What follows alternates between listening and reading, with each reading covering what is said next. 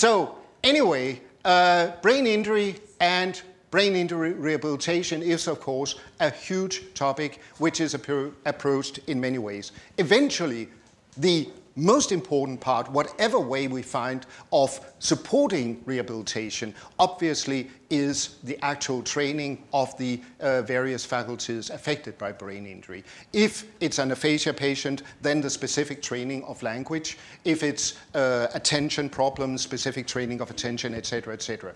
I'm not, due to the time restrictions, going to talk about that at all. Actually, the cognitive training is something I'm only going to use pretty much as a parameter on which to evaluate whether exercise, whether the physical activation, stimulation actually works. So what we are going to talk about now is a supportive role of the physical training relative to the rehabilitative training. Of course, it's not replacing it. I usually make the same remarks when I talk about our pharmacological research. When we try to develop drugs to support the rehabilitative training, obviously it's again not the idea that you give the patient a shot or a pill or something, and then we believe magically language or attention or whatever will return to the patient. But we might be able, and I'm going to briefly show you a little bit of data pharmacologically to support that rehabilitation, and that's a completely different issue. Of course, the side effects of physical activation are likely to be far less than the pharmacological side effects. So what we're talking about now, if it can work, is something that probably is a lot safer and cleaner in its use. So, first of all, is there a reason at all to approach this? Well, here is a set of data that I'm going to present a couple of times. Partly because it presents, I think, a challenge, and partly because these are some of our data that I like quite a bit. So, well, any scientist you encounter would probably love to present their own data endlessly. So I'm going to stick to that principle. Those groups here, this is a rat model of brain injury, and those three groups you see here marked by the yellow arrow are all control groups. They acquire over a month a task. They had their brain injury around here a couple of weeks before, and here they start out training on a task. The normals acquire it very quickly, and as you can see at the red arrow here, you have the lesion group. There is a level of recovery. This is a spatial cognitive task. They need to identify a particular position, regardless of from where they start. It's an allocentric place learning task presented in an 8-arm radial maze, for those who know a little bit about that. And as you can see, the lesion group, they have a hippocampal lesion. They are severely impaired, but they do, within that month, acquire at least a certain level of skill within the task. However, the interesting part here are those two groups marked with the green arrows. Those two groups have injury completely identical with respect to both the magnitude and the location in the brain to the red group up here. But as you can see, they acquire the task much faster.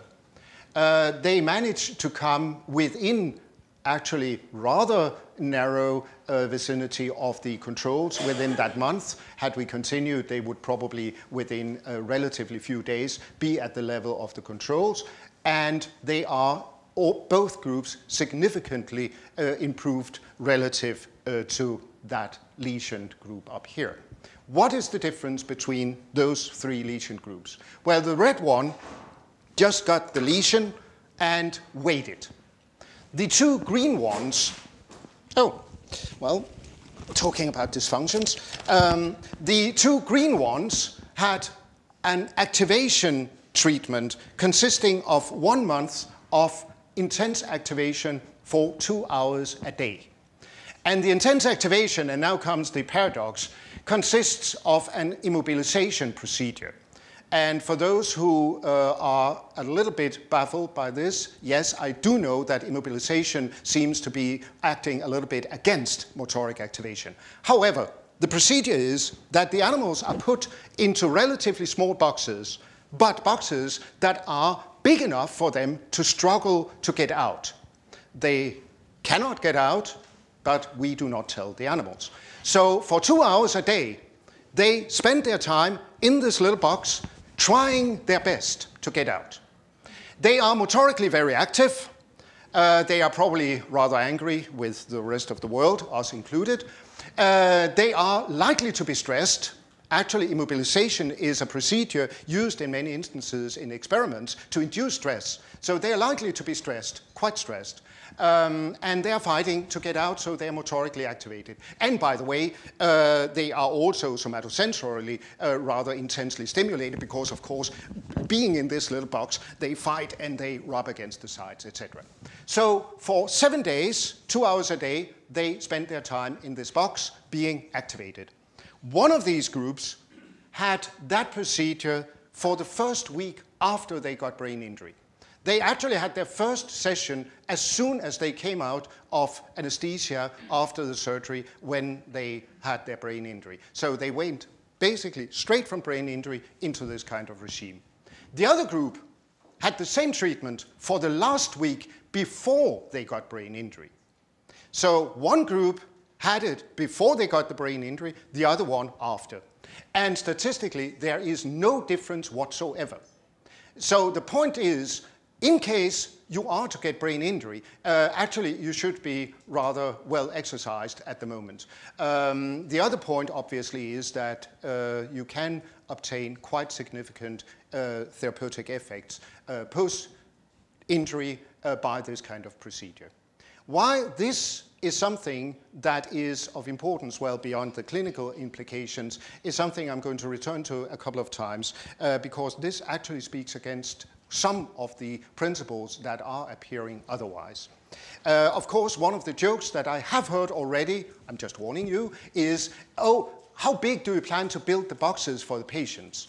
Yes, obviously, animal models do use techniques that we do not intend to use exactly in the same form in the patients.